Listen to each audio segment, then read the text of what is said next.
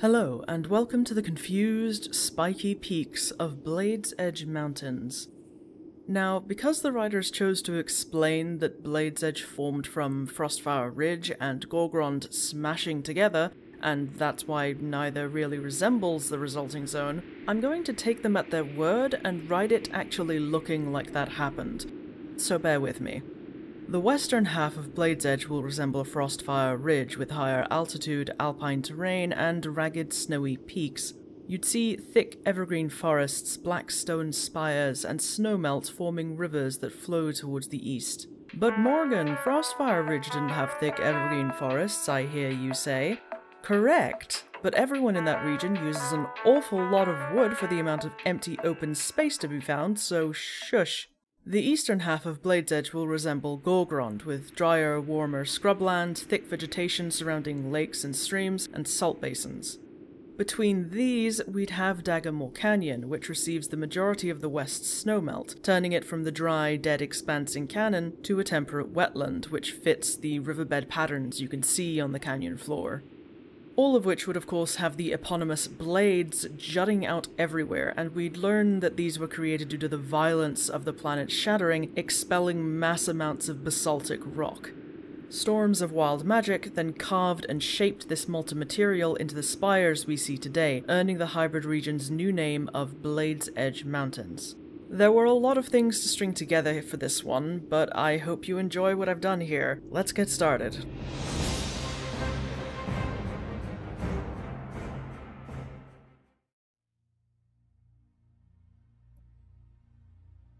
We begin our journey by meeting up with Verisa and Laurelin in the ruins of Sylvanar. Similar to the Cenarian expedition settlements, it always kind of struck me as odd that we were able to build whole towns like this in... How long have we even been here at this point? At least in Warlords of Draenor it made a bit of sense because we had to spend significant time building resources and waiting for things, so it kind of felt like at least some time had passed.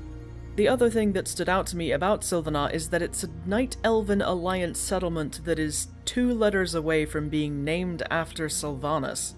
So in this version of events, Sylvanar would have run down High Elven architecture, making it an overrun stronghold of the Sons of Lothar from decades past.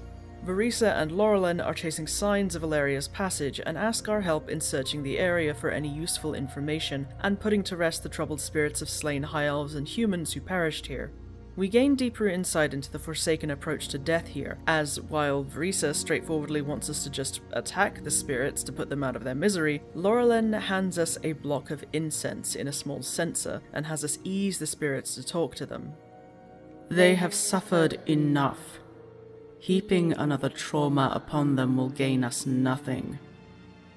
But the Forsaken have learned how to treat the dead with more respect. We no longer need to simply beat a tortured soul back into the ground, not when we can help them come to terms with what has happened to them, and lay them to their final rest. At that, we set out with her while Verisa searches for any physical information in the form of journals, letters, or reports. Waving the incense causes the spirits to stop their frantic rushing around, allowing us to talk to them.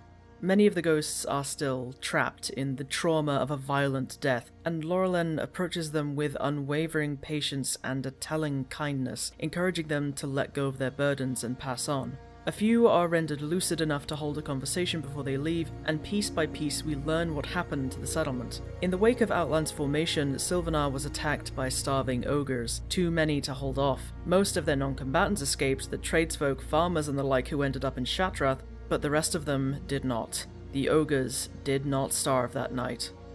When questioned about Alleria, the ghosts have no answers. All they can say is that neither Alleria nor Turalyon were present during the attack and haven't passed through since. Once all the spirits are laid to rest, we return the censer to Laurelin and regroup with Verisa at a large tower in the center of Sylvanar.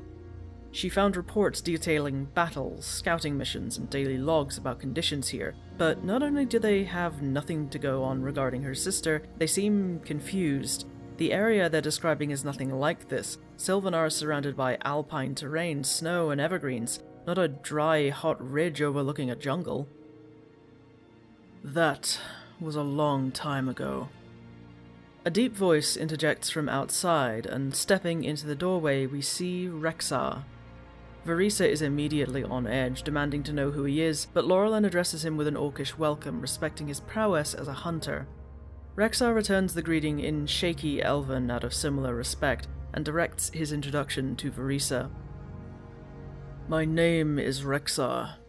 I am Mok'nathal, and a champion of the Horde. I watched you arrive, and waited to see your temperament. Your care for the dead is admirable. He asks why we've come here, and Laurelin explains that we're searching for signs of Ilaria Windrunner.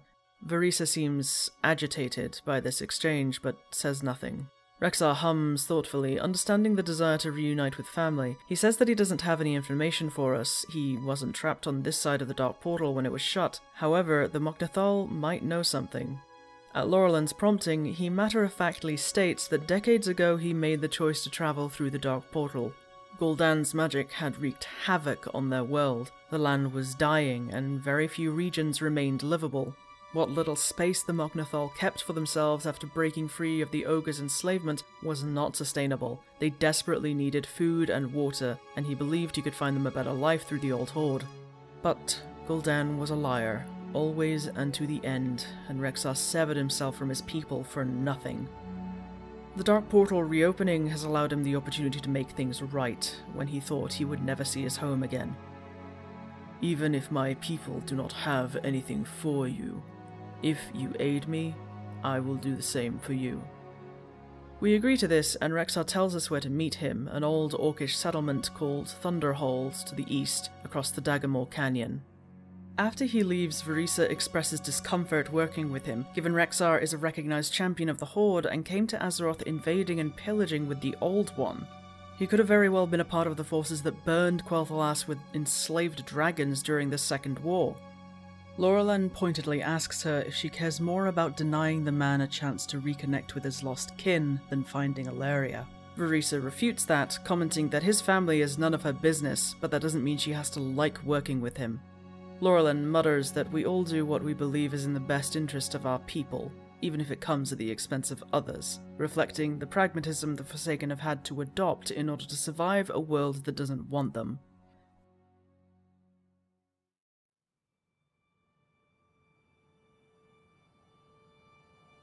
We meet up at Thunderhold, where the Mok'nathal have taken over this former settlement of the now extinct Thunderlord clan. Inside its battered walls, we find Rexxar talking to three people who appear to be spearheading the fight against the ogres. These characters introduce themselves as Larka, a black-furred Saberon, and Moral and Aquila, Mok'nathal siblings. Moral is a cunning hunter, and she's the older of the two, with a Rylak companion called Nightwing. Aquila is a shaman and Moral's baby brother, a gentle soul concerned with healing and rejuvenation, but more than willing to defend his people through fighting. Larka is a warrior empowered by his tribe's eldest witch doctor with the spirit of his fallen mate, Sidor. When prompted by the adventurer, Larka explains that Sidor was killed fighting the ogres, and that he is a brave, passionate sort who lifts spirits as easily as breathing. Being soulbound this way allows them to stay together to protect their pride, and when asked, Larka notes that when he dies, their souls will merge and join with Dazboru, the Saberon personification of Outland's sun. At least one of the non-noun names Saberon have is Sasha, which maybe latch onto the idea of them as some mix of Slavic cultures, and so the name for their sun god is taken from a Slavic sun god called Dazbog.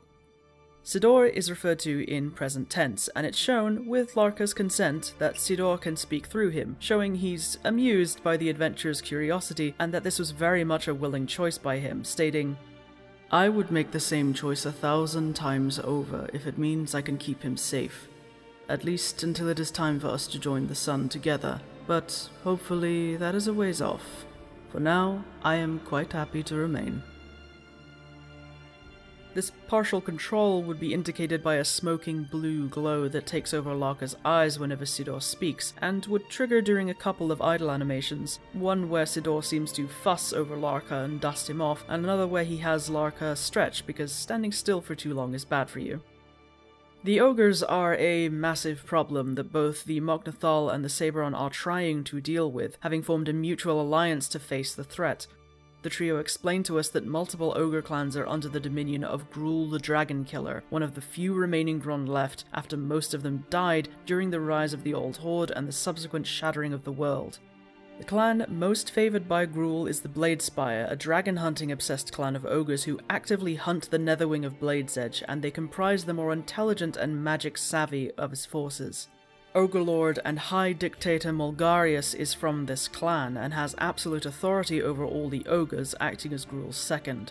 The Warmaul clan is led by Caius the Pillager, and his second-in-command, Maurizio, and they serve as the bulk of Gruul's martial forces. They also serve as slave drivers, catching, chaining, and supervising them.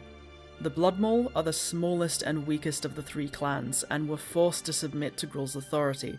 They are used as labour, only barely above the level of slaves, and their governor Decius works only to elevate himself. Before then, the Bloodmaul kept to themselves in the Alpine lowlands, living an otherwise peaceful agrarian existence that they would fiercely defend. That ferocity simply wasn't enough when the Grond became involved. Before it got to this point, Leorix and the rest of the Mok'nathal allowed the ogres their own space to rebuild and thrive. He wanted to give them one chance to change and choose better, as the Bloodmaul did, but that grace has been spurned, so Leorix ordered targeted strikes, which is where Moral, Aquila, and Larka come in. Rexxar expresses some surprise at this, as he expected Leorix to meekly move their people elsewhere rather than fight. Aquila remarks that peace should always be the first choice, but if someone lifts their hand to strike, then the time for peace is over. They must act or perish. We work with the trio to strike back at the ogres, weakening their hold on nearby territories such as the Daggermore Canyon, from which they launch attacks, severing supply lines, blocking routes the ogres use, and stealing food from their stores, at least half of which Morale notes was raided from the Mok'nathal and Snowclaw Pride in the first place. They already used our people once for tasks they deemed below them, farming, hunting, shock troops. We won't suffer it again. We also work to free slaves from the Draenithist mines in the southern tip of the Daggermore Canyon, seeing how they're treated, but also seeing drudges of the Bloodmaul actively pretend they don't see us, because they hate their lot in life too, but they're too scared to act out, yet. It's only deep within the mines when a Warmaul taskmaster catches us unawares that a Bloodmaul ogre worker smashes him in the back of the head with a pickaxe. Larka demands to know who he is, and the ogre introduces himself as Gallo. He tells us we don't have much time to get out before someone notices us again, but points us north to a gladiatorial arena called the Circle of Blood. The High Dictator forces us to fight and kill our friends, family, the old, or has the Warmaul beat us bloody for nothing? It makes him laugh to feed our bodies to Gruul. This is not life. We don't want this. He gives us the name Gerontius the Wizened, an ogre mage of the Bloodmaul who serves in the retinue of their traitorous leader Decius. Seek him at the Circle of Blood. Help him burn it down. We can be more than this. Gallo flees deeper into the mines, leaving us to escape with the rescued slaves and return to Thunderhold. Laurelin expresses confusion over how articulate and calculated Gallo was when he clearly wasn't a mage or even a two-headed ogre. In fact, all the ogres they've fought or observed thus far have been nothing like those on Azeroth. You may have noticed that I altered various names here as well, and that's in part because the old Gorian Empire seemed very much inspired by the Roman Empire, thus I gave the ogres more Romanesque names along with some Italian names sprinkled in as their culture shifts over time. So, High King Mulgar becomes High Dictator Mulgarius, the leader of the Warmaul, Cho'Wo, becomes Caius, and his second-in-command, Mogor, becomes Maurizio. Grok, the one who points you towards helping the Bloodmaul rebel from all the way in Shattrath, becomes Gallo, and Mogdor the Wizened becomes Gerontius because it means old and I'm a simple creature. Why the stark difference between Outland and Azeroth? Well, Rexxar grimly explains that Gul'dan was concerned about the ogres growing ambitious after they began pillaging a fresh, resource-rich world, and so to render them less of a threat, he made a deal with a handful of ogre leaders who jumped at his offer. The ogre clans were called to gather, and were told that they were to be empowered like the orcs were empowered by demon blood. But once the masses congregated, the Shadow Council and the ogres' treacherous leaders unleashed a horrific curse. They were attacked from within by those they were loyal to. Almost all the ogres who followed the old horde to Azeroth had their minds scrambled, damaged, filled with noise and misfires. I knew one of them who came back, Khanlusa, and she was different. She was a different person, quick to anger, enjoyed killing like it was a game, and easy to confuse. Rexxar sighs, turning to face the fire. We would play Narok between patrols and deployments, a game of strategy and planning ahead, deceptively simple to learn and hard to master. She'd forgotten how to play. I tried to teach her again, but it wasn't the same. I kept winning. The worst part is that she knew something was wrong. I could see she was afraid, but there was nothing to be done. We were just soldiers caught up in the lies of others. One morning our camp was hit. There were too many Alliance pouring in, and we had no choice but to retreat. Khanlusa threw herself at them so we could escape. After a heavy pause, it's Verisa who offers condolences, horrified by what Gul'dan and his loyalists were willing to do to others for power, no matter the damage caused. Rexxar grunts and swiftly moves the conversation along to their next step. Helping the Blood Maul rebel might weaken Gruul's hold on the region, but the Grond will surely respond with devastating force to such defiance. Laka agrees, and Sidor goes on to point out that if they really want to make sure the Blood Maul can rebel in the first place, they need to deal with Gruul's sons. There are 7 of his cubs in all, but only 5 we need contend with. 2 of them, Slag and Dern, fled into self-exile after they attempted to bring their father down. As we understand, the former makes his home in the Barrier Hills behind Shatrath, but has never threatened the city, so they leave him alone. The latter wanders the Zangar Ridge between Nagrand and Zangamash, only coming down to eat, but he never attacks the settlements. Laurelin remarks that it sounds like the two are opposed to the way their father rules. Perhaps they could be convinced to help.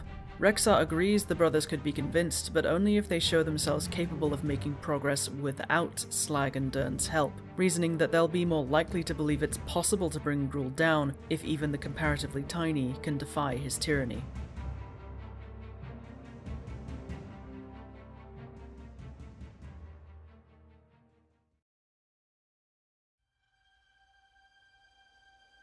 We travel north up Dagamore Canyon until it forks, and at the meeting point of all 3 branches is a coliseum ripped straight from the glory days of the Gorian Empire. Once a ruin and now repaired, shorn up, stilts and raised walkways keeping visitors and participants alike out of the murky water that fills the canyon floor. A wall rings the outer space, where a market has sprung up to cater to the bloody business of gladiatorial combat. People can make bets, indulge in drink, street food, company, they can buy armor and weapons made by some of the finest craftsfolk one can find in Outland, and as we make our way to a shaded corner, we pass through a large collection of cages and small platforms where fighters are sold like property, a slave market. Many of them are Mok'nathal and Saberon, but there are a handful of humans, orcs, and even the odd Arakoa or ethereal, and of course, Blood Maul ogres with their distinctive reddish skin. Finally, we step into a large stone house not unlike those seen in Highmaul, and are greeted by the sight of Gerontius conversing with a much smaller figure, a human wearing dark robes. Moral identifies him as Baron Sablemane, a strange recluse who lives high up on the peaks, whom she believes has some kind of agreement with the Netherwing, or they'd have certainly eaten him for trying to live in their territory by now. He's been around for as long as she can remember, and that doesn't make her any more comfortable. The man is a mystery. However, Aquila argues that this could be fortuitous, as the Baron is rumoured to be a master of alchemical arts. If they wish to take down Gruul's spawn, he must know some manner of concoction that would do the job. We approach Gerontius and the Baron, whereupon Aquila explains the encounter with Gallo and our intentions regarding Gruul. Gerontius is relieved that Gallo was able to source help even in the mines. He almost lost hope after the boy was captured on his way to Shattrath, but if he's still alive, that means the War Mall don't suspect a thing. They may still have a chance to strike. He asks for our patience as he recalls the spies he sent to keep tabs on where Gruul's sons are, the ones who actually prowl the mountains anyway. The cruelest one, Skullock the Soulgrinder, rarely leaves his father's lair anymore, always glued to his flank like a shadowy tick. The Baron appears very interested in our plans, stating that he will help us on behalf of the Netherwing, who have been gracious allies to him. He remarks with greatly restrained anger on the draconic skeletons strewn all across the spires of Blade's Edge, seething about the way Gruul and his sons hunted down every last black dragon they could find, and when there were none left, the Blade Spire began to emulate them by hunting the Netherwing.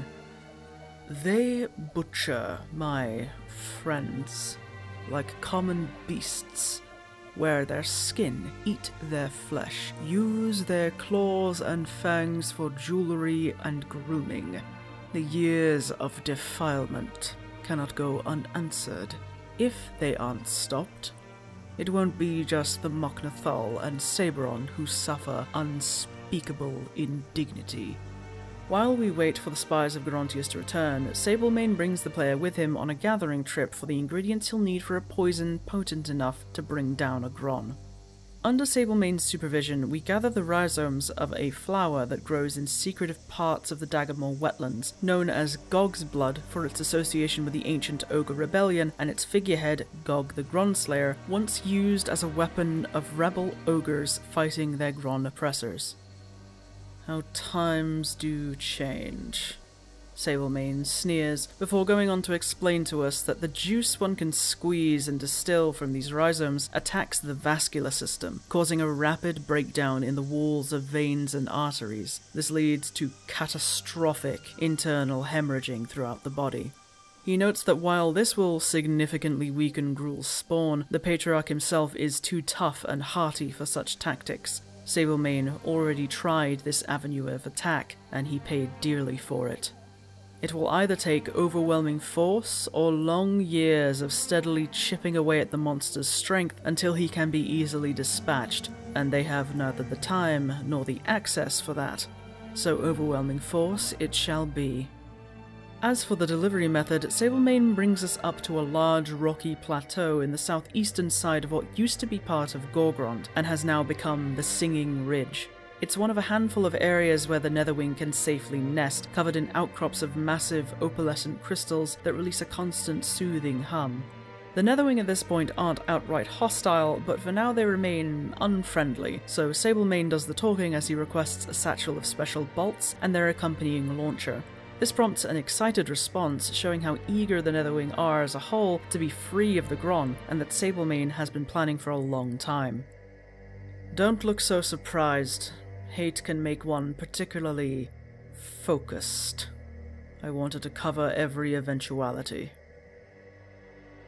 A whelp returns with a crossbow and a satchel of metal bolts, which are described as hollow at the tip but incredibly strong and light, made from the rare metal corium. Sablemane extracts and distills the poison, filling every bolt with a hemorrhagic dose. He entrusts the adventurer with the task of poisoning Gruul's sons, admitting that he has terrible aim with these things, but that it's much safer than trying to stab them with a poisoned blade.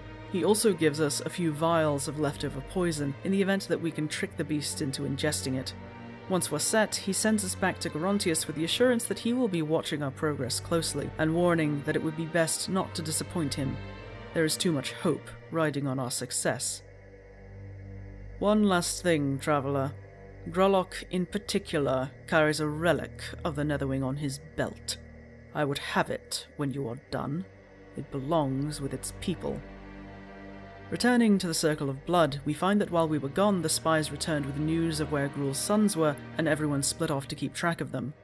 Gerontius is pleased with our acquisition of the poison, and quickly sends us to the nearest target in the eastern region, where Moral and Aquila hunt Grolok. We find the siblings at a ledge overlooking a salt basin where Grolok tears into the flesh of a slain netherdrake. Another, smaller dragon lies prone on the ground, too hurt to move and utterly terrified.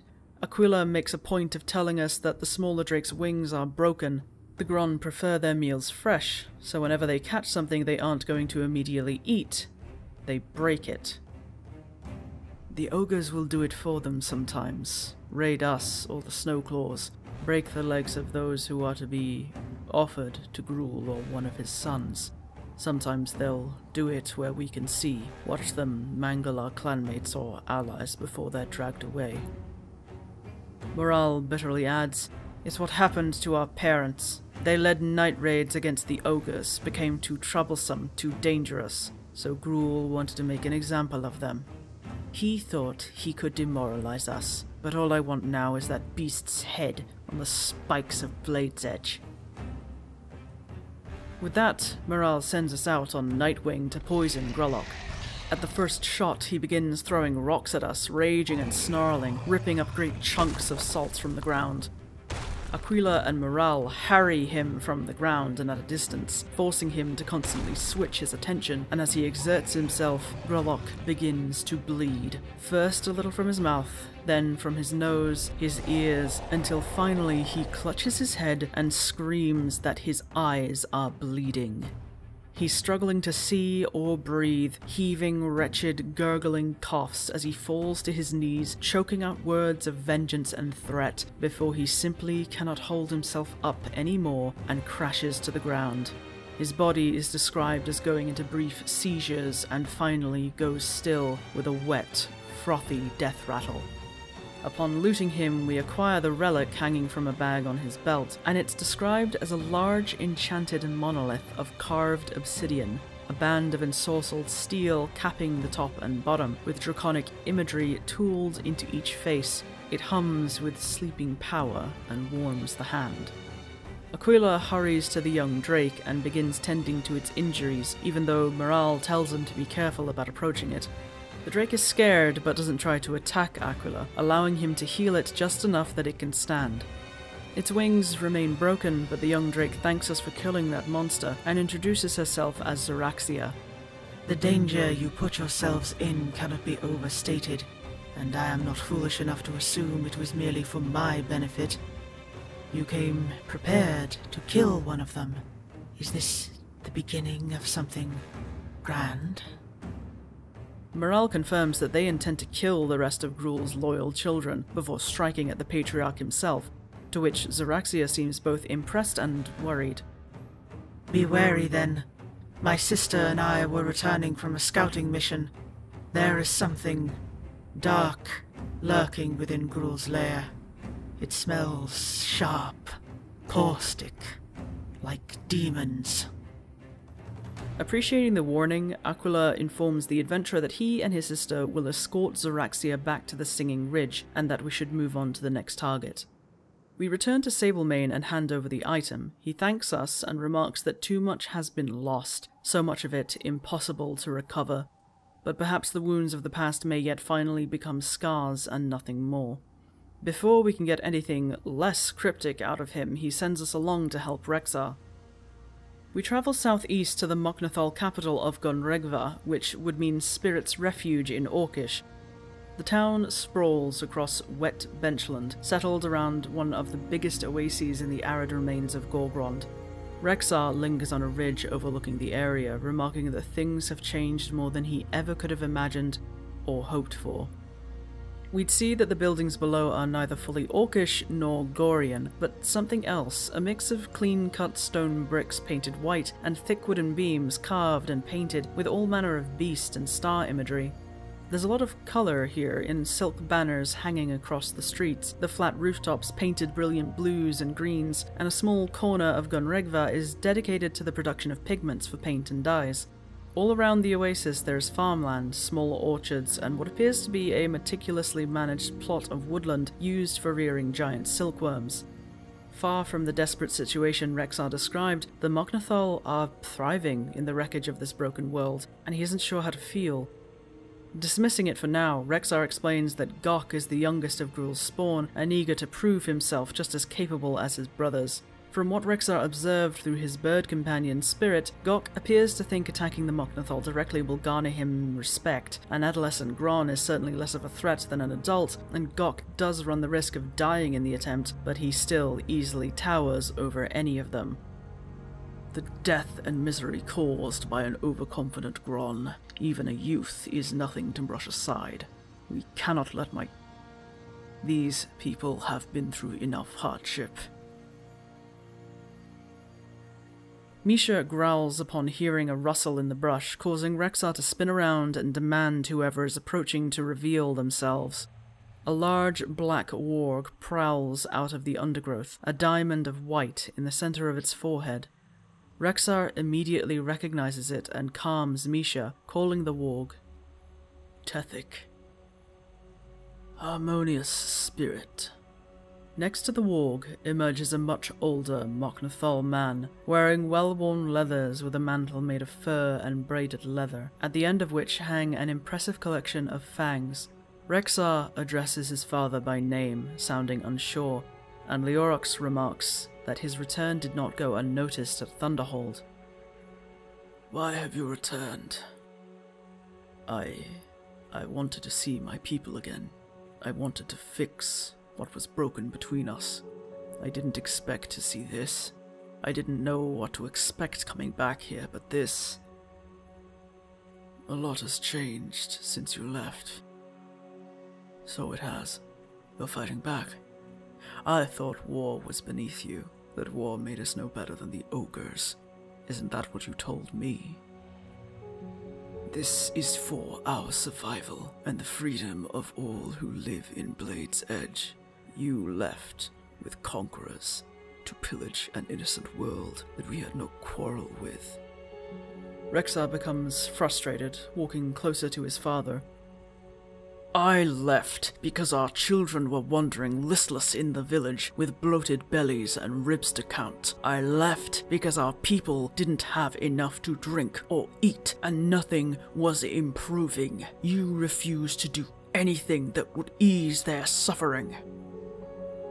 By inflicting pain and misery on others, the way the ogres did to uphold their decadent existence. We are not those who tortured and violated to bring our people into existence, Rexxar, and I will not become them for the sake of survival. Mok'nathal, chain breakers, that is what we are.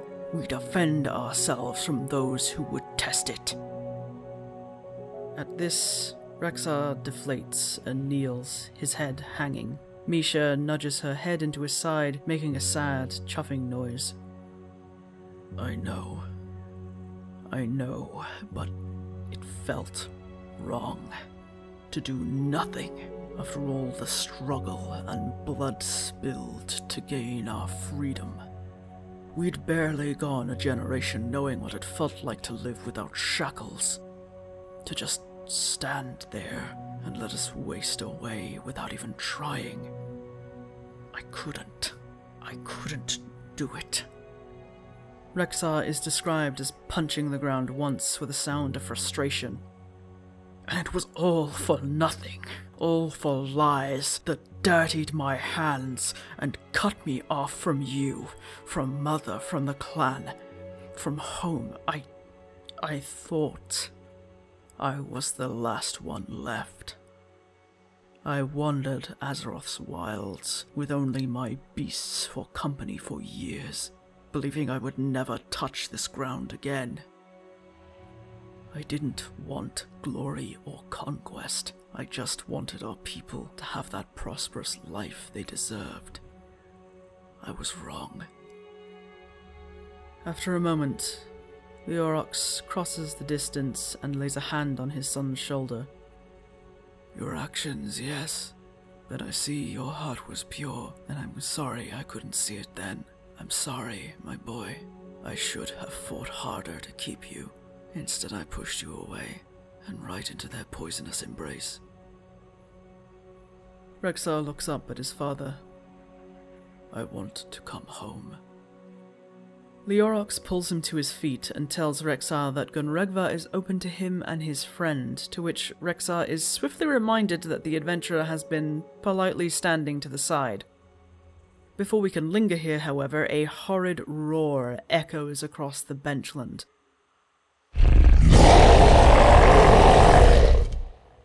Prompting Rexxar to quickly explain why he even came this close to Gunregva, one of Gruul's sons means to attack.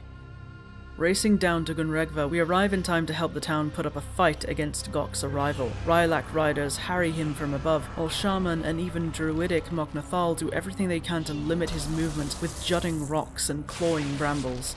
It isn't until he's poisoned with the Gog's blood that the young Gron begins to slow down. Where before he easily killed defenders and broke his bonds, Gok begins the same hemorrhagic decline his brother suffered.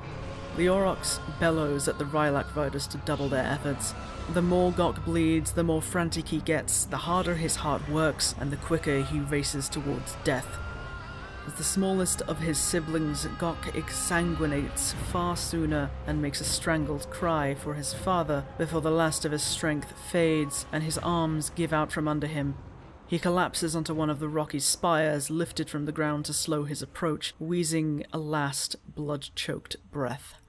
Even though we were victorious, Rexxar expresses frustration with himself for not acting sooner. There are Mok'nathal dead because of it. Leorox bluntly tells him that there are always casualties when you fight a Gron, but if it weren't for him and his friend aiding them with the poison, many more would have died. They were lucky Gok was young and overconfident. Leorox turns his attention to the corpse of the fallen Gron and bitterly comments that Gok was still at an impressionable age, but there was no safe way to approach or communicate, and Leorox was unwilling to risk lives better spent elsewhere. We have ushered their kind one step closer to oblivion. I cannot and will not rest easy with that. But if they continue to attack and try to force us under their rule, we will defend ourselves. After a moment, Rexxar addresses the corpse. Let your flesh return to the earth's embrace. At this, Leorox smiles and joins his son in a send-off rooted in the blend of shaman and druid beliefs developed by the Mok'nathal. Let your bones sink into the fire of its heart. Let your blood nourish its waters, and let your soul join with the air. From the elements we came, and through death we give back what was borrowed, a spark, a flicker, a flame. Leorox pats Rexxar on the shoulder before barking out orders to begin breaking down the body before it gets foul. The last thing they want is for it to explode from decomposition. Rexxar chooses to stay with his people for now, but we know where to find him, and he points us far west to Larka and the Snowclaw Pride. Arriving in the snowy evergreen mountains of what used to be part of Frostfire Ridge, we meet up with Larka at Sun's Peak, the capital of the Snowclaw Pride. He brings us through the city, explaining what we see along the way. They've built into a thickly forested tuya, which is a flat-topped, steep-sided volcano formed when lava erupts through a thick glacier or ice sheet, of which Frostfire Ridge used to have many. When Larka explains this to us, Sidor amends that with Outland's formation, volcanic activity is almost non-existent, so they're not at risk of another eruption. The lava tubes and icy crevices of Frostfire became their only remaining salvation when the Old Horde rose and began exterminating not just the Draenei, but anyone else who would not serve their demonic masters. After the world shattered, the surviving Saberon gathered together to find a path forward, if there even was one. On the wisdom of witch doctor Dvorka, they climbed the broken corpse of Frostfire to find this place, and began carving out tunnels, rooms, chambers, and streets with the help of the elements. The stone of this place is supported by thick wooden beams, lit by clefthoof oil, and the black carved rock is painted in monochrome murals with a heavy focus on sun imagery, tiny spots of colour highlighting the details. Naturally, Sun's Peak is very difficult for a Gron to attack, but that is why Larka wants to speak with Dvorka. The information he received from Gerontius' spy was concerning enough for him to seek a blessing. Dvorka is an old Saberon held in high esteem by those around her, and while she is flanked by a council of other witch doctors, she holds the title of Pride Mother. Meeting with her, Larka explains that the Gron, Magok, is concocting a plague to unleash upon Sunspeak. Gruul wants submission rather than death, but he will go for a killing blow if we're too much trouble. I know where he is, and my friend here carries poison that will significantly weaken him. We ask for a blessing, both yours and Asboru's, to ensure our blade strikes true. Sidor, you support this request? Attacking the Gron so directly is dangerous. I support it. If we are to die, then it will be in service to the Pride. Very well. We gather the materials for this blessing, mainly sacred flowers that grow in the sunniest spots around the peak, and bring them to a cave. The entrance to this cave has clearly been worked on, with reinforced struts and multiple doors protecting access to it, and inside we find what used to be the Pool of Visions. In canon, this was a sacred pool of water that the Frostwolves used for Farseer rituals. Here it still is that, but thanks to the shifting of the landmasses and the Frostwolves settling in Azeroth, there was no one around to contest the Saberon's use of it. The power still remains, and the Saberon are attuned to the use of cosmic, elemental, or nature-based magic, so it wouldn't be out of the question that they could utilize such a space. With the flowers used as incense, Larka kneels in the water and receives a blessing of divine will, which is described as granting the bearer protection and clarity of focus. After Dvorka sees us off, we travel to Magok's camp in the northern lowlands, where he works on breeding verminous disease carriers within the safety of the earth. The snowmelt from the peaks collects in the lowlands that bracket the western side of the Dagmor Canyon, resulting in a coniferous swamp full of fog and watching eyes. The northern tip of this swamp is dominated by a massive limestone outcrop, the constant trickle of snowmelt creating a karst that gives way to the yawning entrance of a cave. Small details in the rock give away that this particular chunk of Blade's Edge was shunted out of the Barrier Sea during Outland's formation, such as the long-dead remains of coral and the fossilized shapes of aquatic invertebrates. Delving into the cave, we encounter escaped experiments and cut them down, sickened animals left to their own devices and suffering. Larka is furious at how malicious and wasteful it all is. Their world has never been more fragile, and these monsters would break it further if it got them what they wanted. We enter a large cavern to find Magok in the midst of his experiments, working with an alchemy lab and many cages filled with his chosen carriers. There's a pit full of the things, a hungry, rabid swarm of them that scuttles and heaves. He talks to them gleefully, imagining out loud the misery of those mangy cats when he finally unleashes his virulent horde, and how pleased his father will be with the news. Perhaps he will even be pleased enough to allow me an audience. It's been so very long since we last spoke face to face. I miss him. Don't you miss your family, my little plague bombs? I'm sure you do. Larka plans our attack and uses his magic to provide us with invisibility, tapping into a spiritual plane through his connection with Sidor.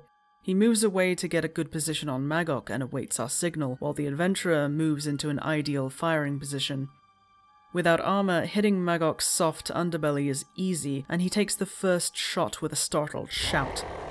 Outraged, he attempts to subdue the adventurer, threatening to use us as a test subject, describing all the painful ways we'll die, as he enjoys detailing every moment. The bleeding begins just as he grabs us, sputtering a wet bark of laughter before he says, "What wicked concoction is this? It burns so delightfully. What a sadistic little creature you are. I think we'll get along so very well, you and I." At that, Larka lunges from the darkness, eyes burning blue as he plunges his sword into the back of Magok's neck. The Gron shouts and drops the adventurer, allowing us to continue harrying him while Larka wrenches his blade back and forth. He avoids Magok's grasping hands, leaving the Gron to recklessly flail between him and the adventurer until he's splattering blood everywhere. Magok slams into the walls of the caverns a few times in an attempt to crush Larka, but all he manages is driving the sword deeper and quickening the spread of poison through his body. The smell of blood causes the pit of vermin to chitter loudly, leading to Larka and the adventurer driving Magok towards it. Larka jumps off just in time to avoid falling into the pit with Magok, but ends up clinging to the edge, scrambling for purchase. Thankfully, the adventurer is there to help pull him the rest of the way up, leaving Magok to struggle and scream alone in the pit as the suffering animals he experimented on swarm over his bloody body and begin to devour him alive. With Magok gruesomely dealt with, Larka and Sidor thank us for our aid. They insist on staying a while to burn the cavern clean of Magok's experiments and point us in the direction of Laurelin and Verisa. We find them in the northwestern split of Dagamore Canyon, hunting Gorgrond the Dragon Eater, the big brother that Grolok was trying his best to emulate. Gorgrond is lounging in a mossy glen, carved partway into the canyon wall, lazily picking at his teeth with the sharpened femur of a humanoid victim. He is surrounded by skeletal remains and wears shimmering wing membranes from netherwing dragons, wrapped around his shoulders like a grim mantle. Unfortunately, that isn't the only dragon body part he wears. Verisa points out that the thick weave of scales and skin that protect his underbelly means they would need to get far too close for a clear shot. Seeing the likely fatal danger in this, Laurelin agrees, suggesting that they trick Gorgrond into eating the poison. To that end, Verisa has us go out to hunt some nearby basilisks, and once we bring back a pile of reptilian flesh, she realizes that while getting the meat and dosing it is simple, tricking Gorgrond will be much harder. He isn't going to just accept some random pile of meat left out in the open. This is where we learn some further details about the Dark Rangers, because Laurelin suggests possessing an ogre to bring forth Gorgrond's deadly meal. The ogres offer their Grond masters food all the time as a sign of supplication. Gorgrond would have no reason to question it. Verisa, however, is disgusted by the suggestion. "You would rip away another's free will, just like that?" Laurelin is described as looking at Verisa only from the corner of her smouldering red eyes, her long ears pressed back and close to her skull in a look of guarded tension. Some hapless drudge or soldier caught up in the machinations of their leaders? No. But a slaver. One who disregards the freedom and well-being of another living thing for their own profit or pleasure? Absolutely. And the ogres are not short of slavers. This doesn't entirely reassure Verisa, but she doesn't argue any further and concedes by saying she'll keep an eye on their target. We leave with Laurelin to find a suitably detestable ogre, and she comments that she didn't suggest this on a whim or for fun. It's just the most straightforward way she sees of accomplishing our goal. All her sisters are capable of it. They had to recover their bodies after the fall, and reuniting spirit with flesh was jarring, to say the least. Most refuse to part with it ever again. It brings up too many memories, but some can willingly do so. You will need to carry my body back to Verisa once I have settled in. I am not so skilled at this that I can dissipate my physical form. Only the Dark Lady is so capable. She has always been the strongest of us, but I will certainly suffice here. Finding an especially cruel slave driver, Laurelin sheds her physical form and throws her spirit into the ogre, taking control of his body. She remarks that it isn't the first time she's possessed an ogre, but it's been a while, so we'll just have to forgive her for moving slower than we're used to. Verisa is a little bit alarmed at Laurelin's empty body, but the Dark Ranger gruffly moves along. She brings the poisoned meat to Gorgrond and offers it while we hide with Verisa nearby. Predictably, Gorgrond accepts the platter of poisoned meat, grabbing what would be a feast for a small village in one giant hand and wolfing it down in a single gulp. He condescendingly thanks Laurelin for the morsel, saying it will tide him over until he hunts himself a proper meal later on, musing that it's been a while since he's had clefthoof, and the ones raised by those mangy cats up in the mountains are especially delicious. He starts to dismiss Laurelin, only to begin coughing mid-sentence, and the blood begins to flow. Grabbing Laurelin, he lifts the ogre body to his face, demanding to know what's wrong with the meat. Releasing a blasting shriek of necrotic energy directly into the Grond's singular eye, Laurelin evacuates her chosen body just as Gorgrond throws the unlucky ogre into the far wall with a wet crunch. He screams and flails, unable to see and panicking, tearing at his surroundings as the hemorrhaging spreads and worsens by the second. Laurelin sinks back into her body and snaps at us to grab her and run. She's too disoriented to move on her own. With Laurelin slung between the adventurer and Verisa, we flee from Gorgrond's fury, leaving the blinded giant to thrash, scream, and bring the walls of his own lair tumbling down on his head. Once we're a safe distance away, Verisa sets Laurelin down against a rock. Staying a while to listen would result in overhearing a conversation as Verisa checks on Laurelin like any good ranger would for another in the field. Emotes describe Laurelin flexing her hands and jaw and taking purposeful breaths in and out despite her lack of need for air. She waves away Verisa's concern, explaining that she just needs to ground herself in the physicality of her body again, stiffly remarking that she hopes she doesn't have to do that again anytime soon. It's sweet of you to care about a corpse. You're still a ranger. Do your sisters not care for you? They do. The living usually prefer us to remain inanimate. Even your no friends in the Horde? Laurelin is quiet for a moment. They were the only ones who would take us. The Dark Lady sent at least a score of envoys to your alliance, and without fail, every single one was cut down or strung up as a warning. The Horde accepted us because we are convenient, and because the Tauren believe we can be... what was the word they used? Ah yes, redeemed. She spits on the ground. Redeemed? For what? For dying and not having the good grace to stay dead? For what that monster forced us to do when our minds were not our own? For a state of being we did not ask for? We are a convenient evil to most in the Horde, and a self-satisfying moral crusade for the Tauren to preen themselves over. Pitiable monsters they can help atone for the crime of daring to exist after what that bastard prince did to us. We are not people, even to our friends. We are things. Tools, or a pathetic little pet project to condescend to.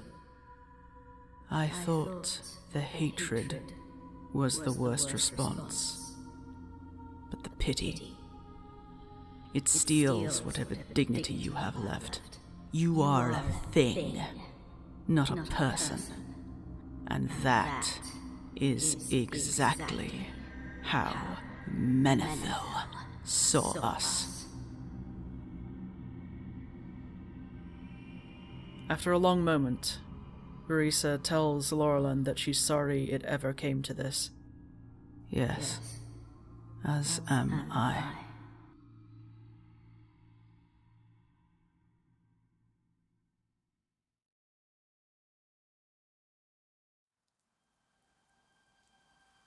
With most of the sons dealt with and the ogres still loyal to Gruul growing restless, the group is able to convince the wayward sons, Dern and Slag, to meet with them in the Zanga lowlands just on the border of Blade's Edge. Dern is much skinnier than Slag, a pallid, almost ghoulish looking Gron with sickly purple scarring that craters outward from his chest. His moniker amongst fearful strangers is the Hungerer, but he gruffly insists he's never eaten a person. I've snatched cleft hoof and elk here and there. That doesn't make me a baby eater. Slag is far more expected in appearance, though he too bears scars from beatings and burns. The news of their siblings' demise seems to both shock and relieve them, as they wanted things to change but hoped it could be done without killing what remains of their family. They agree, however, that our actions will make it much easier to attack Gruul, but we still have to contend with Skullock and High Dictator Mulgarius, and the brothers are far more concerned about Skullock.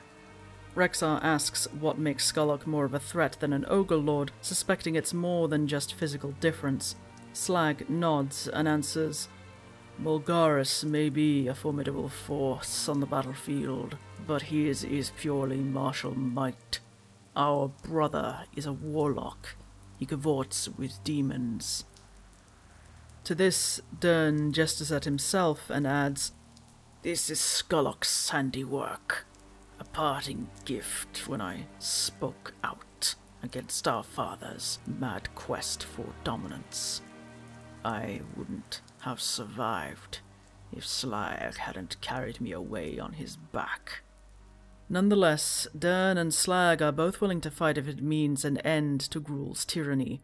Regrouping at Gunregva, a meeting is held with Leorox, Sablemane, Dvorka, and Gerontius, who agree that if the Netherwing, Mok'nathal, Snowclaw, and Bloodmaul all fight together to keep Gruul's ogres distracted, then Rexxar's team may be able to press into Gruul's lair and cut the last remaining heads on this Hydra. Before we leave, Rexxar is stopped by his father and mother, whose name we learn is Zisho. She appears to be one of the more druidic types among the Mok'nathal, and a healer at that. Misha takes an immediate liking to her, and giving the bear an affectionate pet, she holds her son's face and tells him to survive and come home. They have too many years to catch up on already. Sablemane and Gerontius insist on coming with us, as the Netherwing are sufficient without the Baron's guidance, and the Bloodmaul will know exactly what to do when the chaos begins outside. They've been preparing for this for a very long time. We head to Gruul's lair and enter the story mode of the raid. It begins with the sound of battle breaking out in the canyons, urging the group inward. They only have so much time before the combined forces are too drained to continue. The assault team consists of the Adventurer, Rexxar, Verisa, Laurelin, Maral, Aquila, Larka, and Sidor, Dern, Slag, Sablemane, and Gerontius. Fighting through the High Dictator's personal guard, we reach both Mulgaris and his council of governors from the other clans, including the Bloodmaul's governor Decius. The council is cut down, and in the process Gerontius personally does away with Decius, condemning him for his cowardice and greed, and setting him on fire. The fight with Mulgaris is harder, as despite his lack of magic he has enchantments woven through his armaments that make him more than a fair fight against the group. Regardless, at the last of his strength, Mulgaris warns that Gruul will grind us all into paste between his teeth. Gruul is a living god, and gods do not die. He has ascended beyond mortal trappings to become more than we could ever understand. Gerontius approaches him, prompting Mulgaris to spit blood and vitriol, mocking the old mage over how much the Bloodmaul will suffer for his actions. The Bloodmaul's true leader growls a simple no, before impaling Mulgaris with an ice lance. Sablemane questions the warning Mulgaris gave about Gruul supposedly ascending to some higher power, but Gerontius dismisses it as pageantry to keep the rest of the ogres in line. Gruul hasn't been seen outside his lair in some time. In all likelihood, the tyrant has grown far too comfortable on his throne. He may be an easier fight than they expected, but they should be careful regardless. Pressing on, we make our way to the deepest chamber, and an unnatural darkness seems to gather. The braziers used to light this carved-out fortress become muted, diminished, until we turn a corner, and the fires no longer burn a natural orange and yellow, but a sickly shade of green.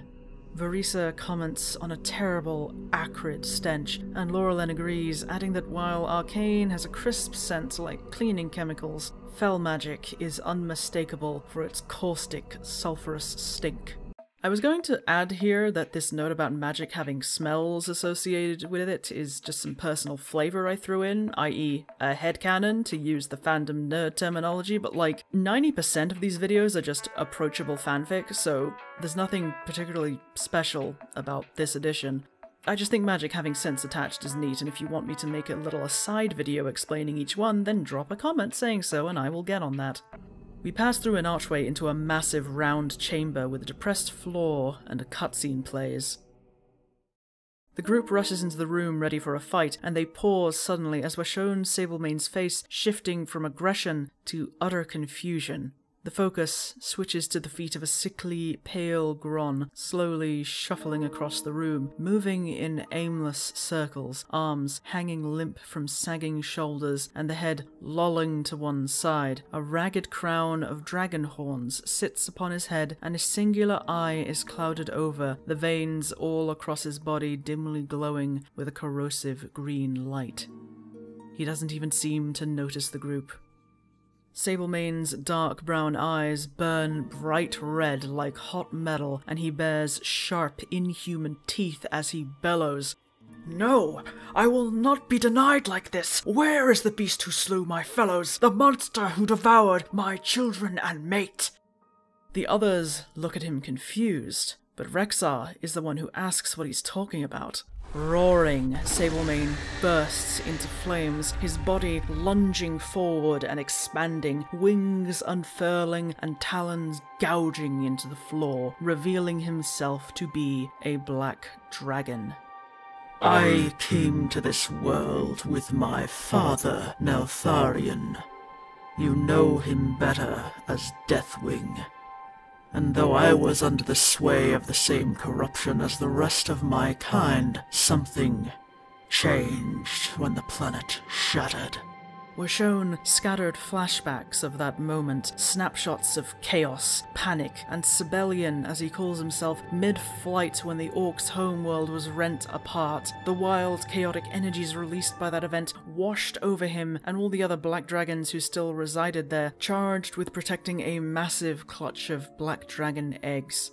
Saberon remembers feeling an almighty wrench within himself, as if something was trying to tear out his entire skeleton in one horrid pull, and then he was waking up amidst the wreckage of a planet. He couldn't hear the whispers of N'Zoth anymore, and neither could the others. They knew they couldn't go back, afraid of what might happen if Neltharion realized they were free, so they stayed. They stayed, and they looked after the eggs, raising not a new generation of black dragons, but a new breed created by the same chaotic release of magic that cleansed them, until Gruul and his sons began to kill them. It was our duty to protect them. They were even further removed from Neltharion's fate than we were, and they deserved every chance we could give them to forge their own path. I would not allow anything to threaten that. Saberon's eyes narrow at Gruul's pathetic figure shambling around the room. We hid the whelps as best we could, and distracted the beasts when we couldn't. One by one, I watched my people dwindle, eaten, turned into trinkets and armor, until I underestimated his resilience.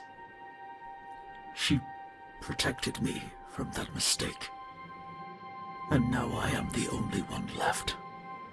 A fitting fate, isn't it? A voice calls from the far side of the room, where a massive rocky throne resides. 2 bonfires catch fire, flanking the dark seat and illuminating it with fell green light. We see an ash-skinned Gron sitting on the throne, with a demonic red eye and glowing green veins much brighter than Gruul's. I must thank you for not only killing the rest of this pathetic bloodline, but for delivering what remains of it to my feet. He looks at Dern and Slag, who seem caught between regret and anger. You were fools to come back here. Dern demands to know what Skullock has done to their father, and Slag rages, asking how he can be happy about the death of their siblings. Are you not? Dern steps forward, looking at his brother with both frustration and growing sadness, and tells him that they aren't happy. It was necessary to try and fix this mess, but he tries to convince his brother to stop. He still doesn't want to kill Skullock, despite what Skullock did to him years past. He asks him if he really wants to be the last one left. Skullock rises off the throne, embers of fellfire dancing around his fingers. He grins wide and toothy and declares that if it means he is the ruler of Blade's Edge, he doesn't care. Their people were doomed to extinction the moment their descendants realized they could be killed. He has simply accepted that as fact and acts accordingly, while others, like Dern and Slag, and even their impotent father, deluded themselves with notions of us. There is no us. There is only me. And I would have it no other way! The scene ends and Skullock commands the hollow puppet of his father to attack with him. The fight is brutal and staggering, and Skullock mocks various members of the team throughout, needling at their wounds to unbalance them. Nonetheless, once Gruul is finally killed and Skullock is brought to low health, another cutscene is triggered where Skullock brutally wounds Slag by tearing off his left arm at the elbow. But before he can deal a killing blow, Dern lunges from a swirl of darkness, raking down Skullock's back with claws of shadow. Skullock batters Dern away, but in the moment it takes him to do that, Saberon strikes. The Black Dragon clamps his jaws around Skullock's throat and crushes it, pushing the Grond to the floor before he gives an almighty heave and rips it out. Cutscene over, we see Dern carrying Slag over to the group, where Saberon helps the injured Grond by cauterizing his wound with fire. The pair intend to find somewhere quiet to rest, recuperate, and discuss what to do next now that they're the only ones left, but they have no interest in rulership. They just want to live in peace, whatever form that takes. Larka sincerely asks Saberon how he's feeling, and the dragon responds that he will always miss his mate, mourn his children, but he has the Netherwing now, and he will do everything in his power to keep them away from his father's corruption. Sidor asks what his mate's name was, and Saberon answers with a sad but warm tone that her name was Noxira. Morale sourly comments on Sablemane deceiving them, but Saberon dryly asks her if she wouldn't have just tried to spear him if he approached her in his true form. And do not insult my intelligence by saying you would have waited for me to speak. Morale concedes his point, and Saberon shrinks, returning to his human guise. I did not ask for Neltharion's fall. I did not ask for an old god to whisper paranoia and fear into my father's mind and stretch its foul influence across my entire flight, polluting us one after another, turning a proud and protective people into symbols of misery and evil for all. He goes on to say that everyone present is accustomed to the demands of survival. Dern and Slag, the last of their kind, struggling against the twisted machinations of their family. Rexxar, Morale, and Aquila, Mok'nathal, forcibly bred shock troops scrabbling for purpose in a world they were made to destroy. Larka, a Saberon, bound to the soul of the mate he couldn't bear to lose, warrior of a people who settled in one of the harshest environments left in this world for the sake of safety. Gerontius, an ogre trying to reclaim a measure of dignity and respect from the shattered remains of his fallen culture. And finally, Verisa and Laurelin. Oh, he's heard much through his spies amongst Kael'thas's lot, the lost daughters of a broken nation, splintered and haunted by the loss of their most cherished flame, struggling to find where they belong. They jump at the implication he might have information they need, but he agrees to tell them after the group has gotten somewhere safer. Thanks to a portal opened by Gerontius, we return to Gunregva and the coordinated attacks are called off. According to Leorox, there were fewer casualties than expected. The ogres weren't so confident knowing that a small team was able to bring down the sons of their supposed god king, and lost the will to fight entirely when news of the attack on Gruul's lair spread like wildfire after a hot summer. Laurelin and Verisa immediately talk to Saberon about what he knows, asking how long he's been paying attention to the comings and goings of Outland. Long enough to know that one Ilaria Windrunner travelled to a location once known as Farallon. Today we call it Netherstorm. You will find your wayward prince there. As for the Lady Windrunner, I cannot say what became of her, but there have been no sightings of her since the planet shattered. Verisa thanks him for that information, though she admits she never thought she'd be thanking a black dragon for anything. She remembers far too well what unspeakable horrors Deathwing's machinations brought upon the Lifebinder. Yes, I know of what you speak, and believe me that if the time comes for my father to face a reckoning, I will be there. Verisa appreciates the sentiment and apologizes for the unfair remark. She can see Saberon is what the Black Dragon flight was meant to be. He's described as smiling sadly, and wishes them luck in finding the answers they seek.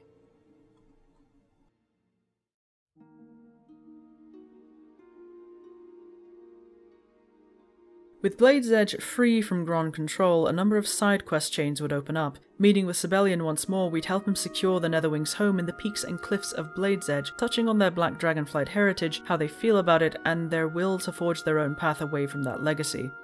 The Netherwing see Saberon as their patriarch and a figure of guidance, but he clearly leaves the actual leadership of the flight to the eldest of their clutch. We'd see a few sweet moments of young Netherwing following him around like lost puppies, and even the hatching of eggs where he helps welcome these new whelps into the world. Another quest chain would involve spending more time with Rexxar and the Mok'nathal, gaining more insight into his relationship with his parents, and seeing him reconnect with his culture. We'd get to see more Mok'nathal lore, which is criminally lacking from what I could find, and it would just be a chill questline for the most part. We already had a lot of stress and fighting in the main story. We would see Morale and Aquila in a more relaxed context as well, showing young Mok'nathal how to hunt or commune with the elements if they show promise for it.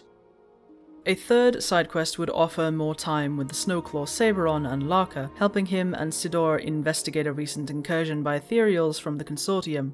They'd be looking to exploit the resources of a dig site carefully unearthed by Saberon sages, where they uncovered an ancient shaman stone that the Frostwolves once used to gain blessings.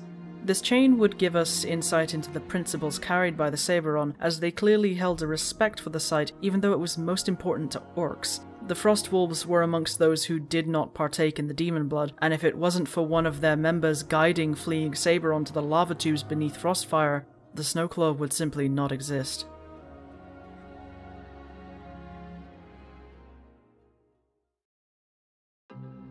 And with that, we are— holy shit, how long was this? Why did I do this to myself?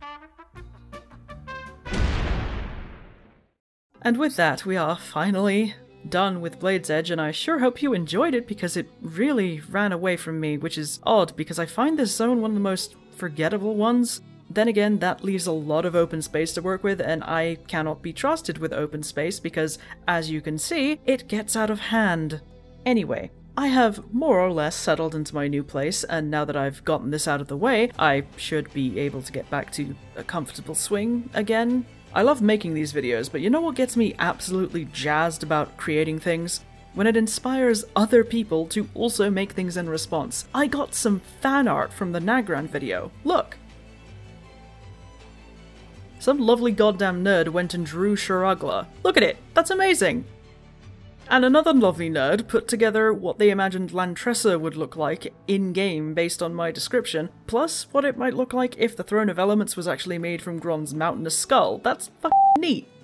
Thank you so much, this kind of stuff puts a very big smile on my face. Special shoutouts to my supporters on Patreon, who are all very handsome people, and especially to my newest patrons, Ryan Van Schack, Kalimdor, and Kasserkin. Thank you all for watching, please take care of yourselves, and I will see you next time as we journey into the mana-racked ruins of Netherstorm.